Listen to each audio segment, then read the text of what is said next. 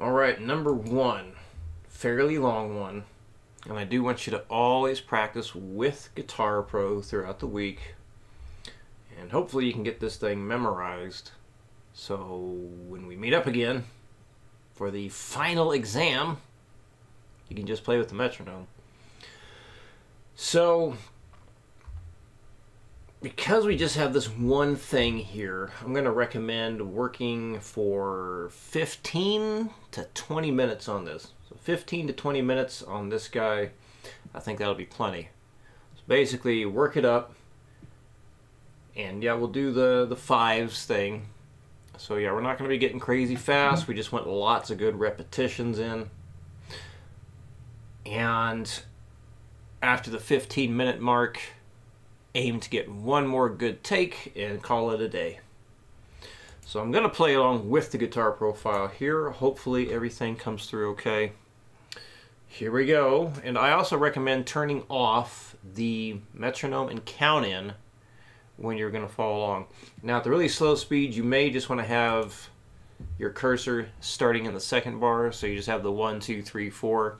As it gets faster, if you find it helpful, start it in the first bar, because you're going to have that 1, 2, 1, 2, 3, 4. And at the slow speeds, like 50, don't really need the 2 extra hi-hat hits at the beginning, I don't think.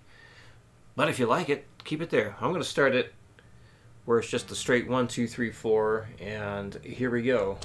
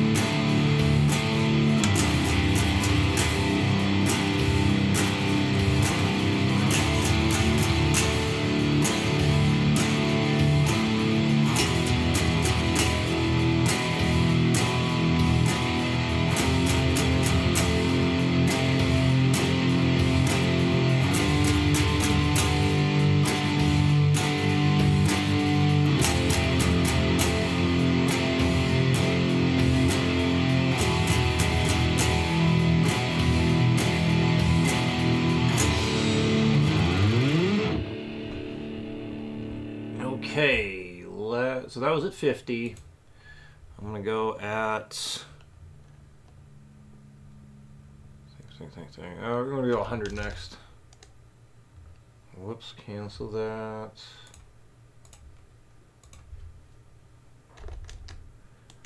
Alright, here we go.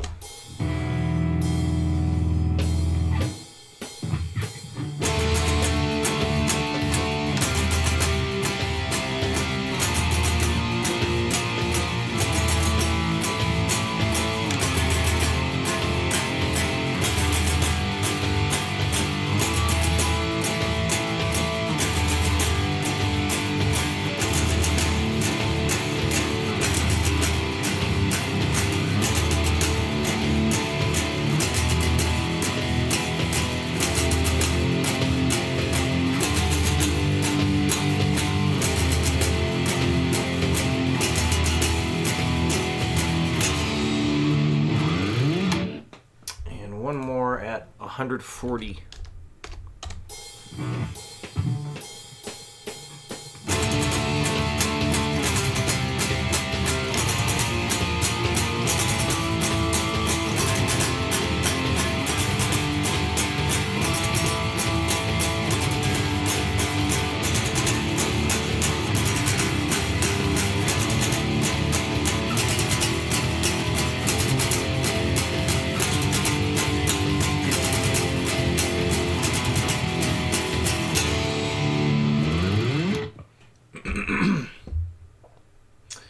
Okay, next,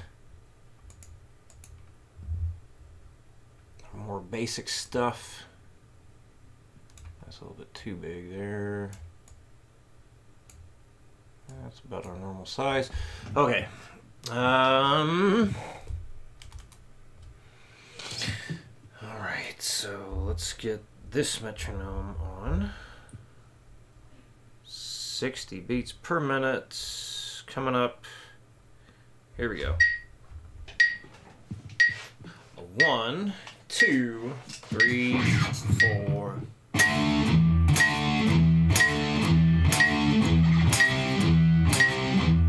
on. I'm looking at my right hand. So I see an issue with my own technique here. As I have said many times,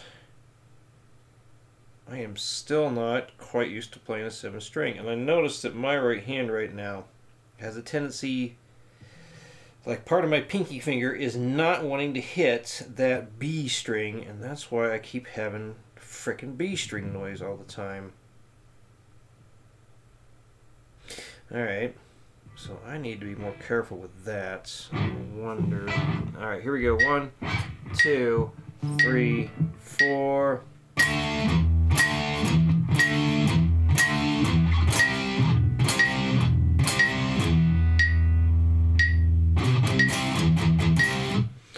Alright, so I guess with the 7 string I need to have my pinky straighter. With the 6 string I usually have it curled. I think I need to just keep it straighter for the 7. 1, 2, 3, 4.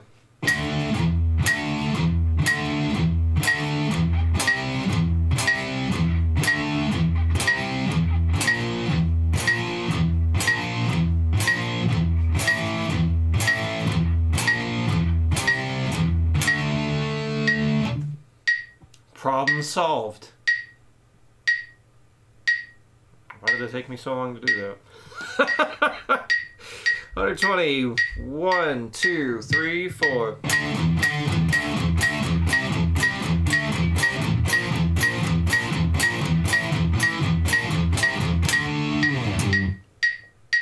$160. 1, 2. 1, 2, 3, 4.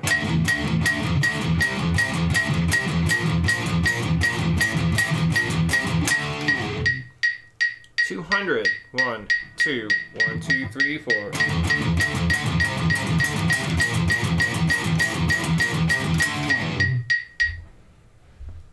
Number 3. Ah, yes, that's you filling all that in. Right. And this stuff. So you can do this with or without distortion. I think that'd be fine. So remember, when you go to the next progression here that you fill in, you will change strings for this, for the root notes. So I point that out just to make sure hopefully make sure there's no confusion between this new thing and the triad or the inversion stuff we did. The inversion stuff, yes, we kept everything starting on the same strings because we can with inversions. With this, in order to minimize, I should point this way. I'm pointing to the opposite side, but on the screen it looks like that. Anyway, so with this, yes, you will change strings for the root notes in order to minimize overall movement as much as you can. That involves going up and down, left and right. Try avoid skipping strings if you can. Usually string skipping, even though, like say, like you have something, oh, it's on the 5th fret here, but then we go to the 5th fret here. It's like, yeah, that's close in terms of left to right, but not so much as up and down.